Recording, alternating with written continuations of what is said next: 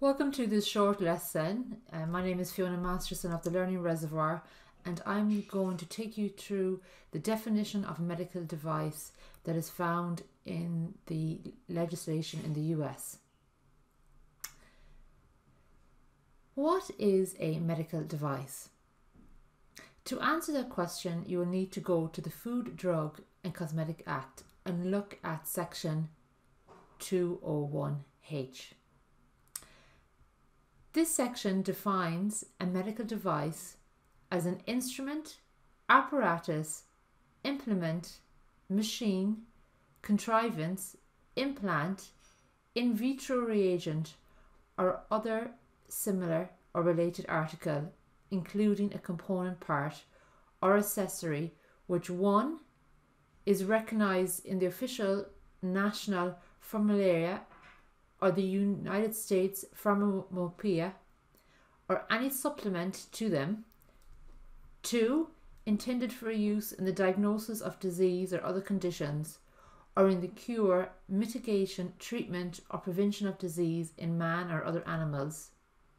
And 3, and this is a very important part of the definition, it's intended to affect the structure or any function of the body of man or other animals, and which does not achieve its primary intended purpose through chemical action within or on the body of man or other animals, and which is not dependent upon being metabolized for the achievement of its primary intended purposes.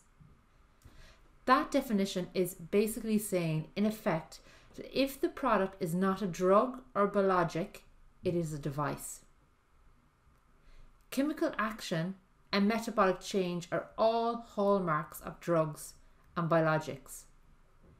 This definition is stating that if the medical product does not achieve its primary intended purposes through chemical action, or is not dependent upon being metabolized for the achievement of its primary intended purpose, it is a medical device.